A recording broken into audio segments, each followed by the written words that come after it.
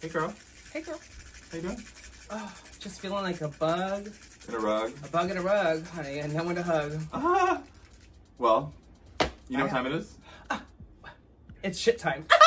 I love a good shit. You know, I love taking shits. Welcome to what? A shit show! With your hostess, Grotesqua. And Kevi Kev. Welcome to episode 3 here. 3. 5. 3. 3. Stunning. Gorgeous. I love it. Okay. I love that for us. What are we talking about today? Oh, we're talking about everything drag. Drag. Okay. Just drag. Right on. So a lot of people have been writing us in, talking about, like, what they want to hear and whatever. And it's only been a few people so far. But the main consensus is they want to know more about us. Right. Okay. So we're going to discuss more about us, more about drag. Our drag history together. Our drag history and how we became sisters, even though we don't carry the same name. Right. We'll go a little bit about everything that has to do with drag. Okay. Yeah. Right on. Yeah. So we met and when we started drag. Yeah. So I started drag when I was very young. Not as young as you'd think, but I was like 19.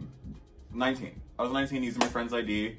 I was in drag, so like, you know, they wouldn't tell me to like wash my fucking face off to prove it was me, so I was just, you know, taking advantage of the whole thing. I mean, no, back in that day, honey. I mean, not that you're that old, but a few years ago, you could just show up to any club in drag, no matter what your age is. Yeah. Just, as long as you look fabulous, they'll let you right in. I'm probably just like... It's a lot harder nowadays. I'm probably letting go a lot of the secrets. A lot of the for secrets. Young performers. You know, it's not even worth it. Just, you know. Anyway. Yeah. I started doing that, and then I met this bitch in a club, and they're like, come with us. Come with us. And I sure did. And exchanged information. Yeah. And then, like, a few weeks later, I was just on a stage. My second stage, mind you. Yeah. Yeah. Mm-hmm. And then I want to go do another gig after that. And I must commend this bitch. Like, being someone that has a different background from most drag entertainers, very talented, amazing dancer, makeup artist, like Silas. Like, mama, you had it from day one. You couldn't even tell and now, right? There's been a lot of people that put in, like, a lot of work that you didn't have to put in solely because you're talented. I had it. I had and that's unfortunately a big dynamic with the drag community is that you have to like put in the work before you're like accepted. And it's like, mama, if I have more credibility than you, I'm gonna do it. And you fucking came in right on stage, and you know, eyes are still on me. We had to sneak this bitch in for a while to our gigs when we like did gigs together. Every time I went to like a club and during the day when I did not have my friend's ID, when I was just like dressed in boy, I'd be like, no, it was Grotesqua. No, I'm Grotesqua. The one with the lips. And yes. like, it worked every time. So they knew me right away. And all they have to do is hear your voice. Mama. Honey, you're the only baritone drag queen on the West Coast, let me tell you. The best baritone. The best baritone. Sweetheart, she gives a mean baritone.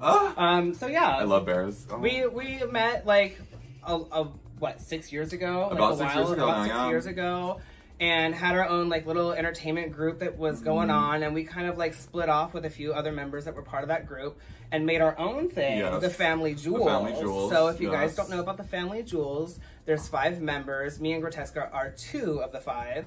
We hope to have one of our other girls on our show soon, Erica Fox, who is actually like kind of like our leader, like kind of like, you know, like our like house mom. I would say house mom. House mom. You know, like the club scene with like the use your words.